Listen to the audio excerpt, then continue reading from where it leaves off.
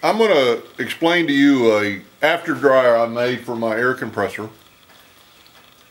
It's 50 degrees in Central Texas this morning and the air is kind of cool. Normally when you run a compressor, and I run a compressor a lot, I have a plasma table, I paint with it, I have a sandblaster, so it runs for a good while. On a normal compressor, this copper fitting is going to go straight down to the tank. If this has been running a while, that'll get up over 300 degrees. So you're putting 300 degrees air into 50 gallon or into a 50 degree air tank. I used to always think that the moisture coming into your compressor was from the air itself, the moisture that's in there, and that's part of it. What I've found through doing some testing and stuff, the majority of the air or the majority of the water that gets into your tank is because the hot air, when it cools down, it condensates and sweats and produces a lot of moisture. So what I did, I took a copper tubing, and I made this for about $50. I adapted a copper tubing, kind of ran it into a swirl pattern, and then I actually run it into some water that I'm going to show you in a little bit. But this will reduce your amount of water tremendously.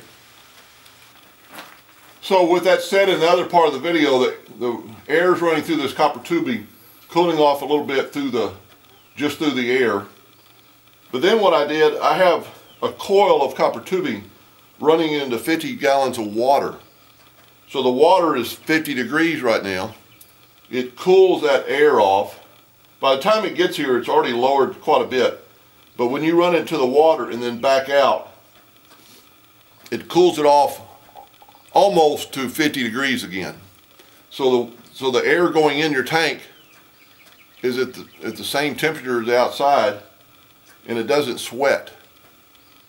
And just one word of warning: when you run your copper tubing in there, make sure it's not touching any other parts of copper tubing, because a little bit of vibration will make a little pinhole in your tubing and start leaking air.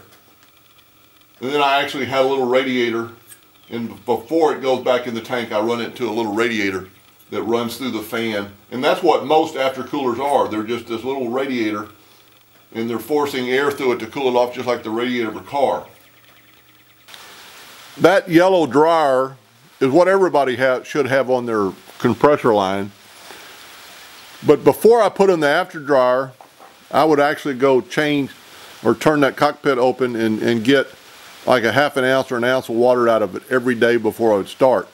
Since I've had the after dryer on, I get no moisture in that tank or in that dryer. And if you'll kind of look as I pan here, it actually has a drip loop with the PVC pipe before it goes in the shop. As it's coming out of the compressor, it actually slants down. So all the moisture should, after it comes out of the tank, should run downhill and all of it go into that dryer. And you should do that regardless if you build an after dryer or not. It'll help you quite a bit. It keeps the water, the moisture from just setting in the pipe and staying there constantly.